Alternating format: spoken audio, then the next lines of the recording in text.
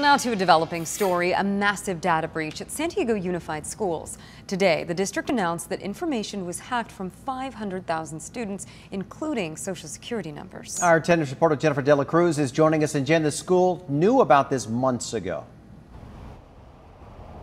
The district found out about the breach in October, but they did not announce it to parents or to the public until today. Now, some of that compromised information includes mailing addresses, phone numbers, and Social Security numbers. Some parents I talked to say this is the last place they thought they would have to worry about cybersecurity. A data breach sweeping through San Diego Unified Schools. The district announcing 500,000 students had personal information exposed online. We spoke to one mom who didn't want to show her face, but she wasn't happy. You know, being busy with the holidays, you get this email, and now it's like you worry because now I have 2 kids at the school, and how much information do they have? Hackers sent out a phishing email to employees. About 50 of them clicked on the link inside, exposing all of their students' personal data. The breach ran from January 2018 through November. Some of the compromised information for students included mailing addresses, phone numbers, health information, Social Security numbers, and parent contact info. I don't know what to do now. I mean, can you run a credit check on a child? The school first found out about it in October.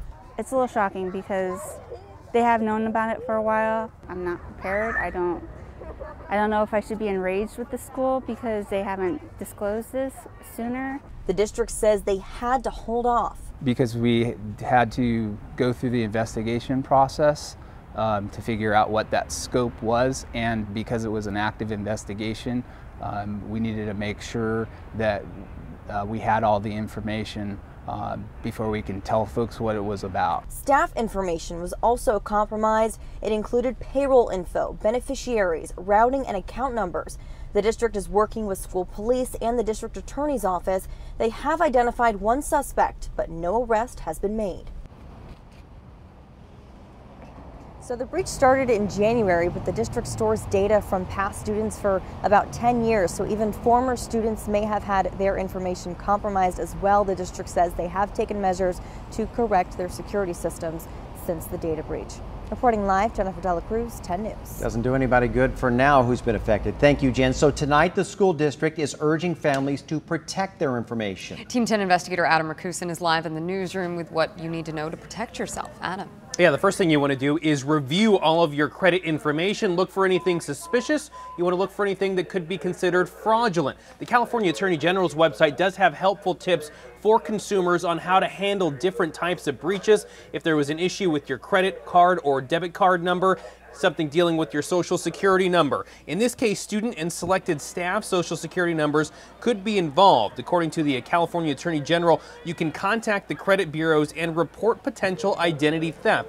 There's a system that allows you to flag your file with a fraudulent alert. A fraud alert helps protect you against the possibility of an identity thief opening new credit accounts in your name.